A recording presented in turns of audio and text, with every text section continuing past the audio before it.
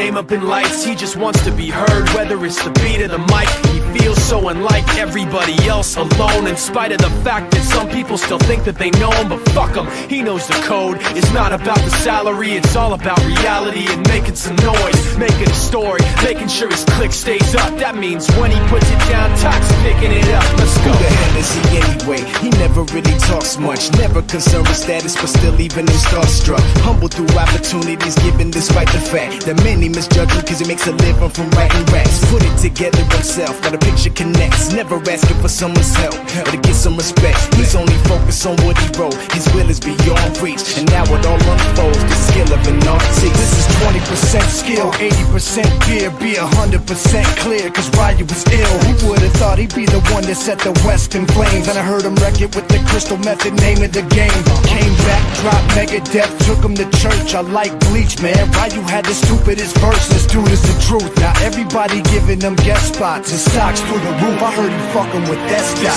This is 10% luck, 20% skill, 15% concentrated power of will, 5% pleasure, 50% pain, and 100% reason to remember the name. They call him Ryu, he's sick and he's spitting fire and Mike got him out the dryer, he's hot. Found him in Fort Minor with top, but a fucking nihilist porcupine. He's a prick, he's a cop. The type women wanna be within, rappers hope he gets shot. 8 years in the making, patiently waiting to blow. Now the record with your notice taking over the globe. He's got a partner in crime, his shit is equally dope. You won't believe the kind of shit that comes out of this kid's throat.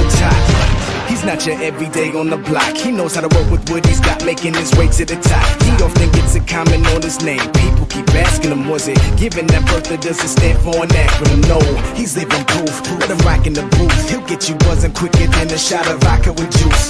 Him and his crew are known around as one of the best, dedicated to what they do and give 100%. Forget Mike, nobody really knows how or why he works so hard. It seems like he's never got time, because he writes every note and he writes every line. And I've seen him at work when that light goes on in his mind. It's like a design is written in his head every time before he even touches a key or speaks in a rhyme. And those motherfuckers he runs with, the kids that he signed, ridiculous, without even trying. How do they do it? This is 10% luck, 20% skill, 15% concentrated power of will, 5% pleasure, 50% pain, and 100% reason to remember